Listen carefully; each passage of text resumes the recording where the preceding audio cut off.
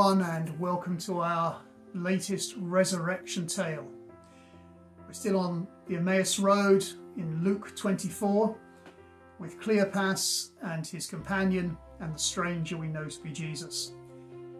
And they've just invited Jesus into the house and prepared a meal for him. And showing hospitality, they ask Jesus to say the prayer over the meal.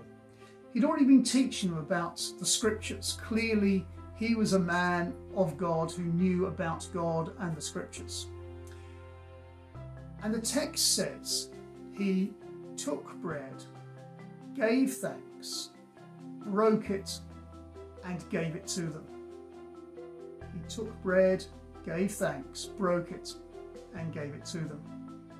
And if you read Luke's account of the Last Supper, exactly the same thing happens. If you read Paul's account in 1 Corinthians, exactly the same thing happens. If you look at our Holy Communion service in the Anglican Church, and indeed in most churches, exactly the same thing happens. We take bread, we give thanks, we break it, and we give it. Jesus, of course, goes on with the words, "This is my body which is given for you," on that occasion in the Last Supper. This bread is my body. Jesus is the bread of life. He was, if you like, taken by men intent on evil in the Garden of Gethsemane and in the trial. There is a sense in which he gave thanks in that same garden and on the cross. But it wasn't an ordinary kind of thanksgiving. It was a giving of himself to the Father in sacrifice. And we know, of course, that he was broken. He was broken as a human being, and although his bones were not broken, the spear was thrust in his side, the nails were in his hands and feet. And then finally, he was given to them. At this point on the Emmaus Road, they don't realise he's been given back. But physically, there is new life. He is the one who is given new life.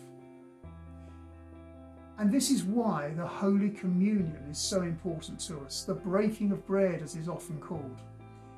This is commanded by Jesus, that we do this in remembrance of him. We do it to remember him. And he does exactly this in Emmaus, in this simple home. He takes the bread, he gives thanks over it, he breaks it, and he gave it to those disciples. And in this, he was there. And in this, he promises to be with us now as we receive bread and wine from him. For he is the one who himself was taken, gave thanks, was broken, died for us, and then gave back to us a new spiritual life. Let us pray.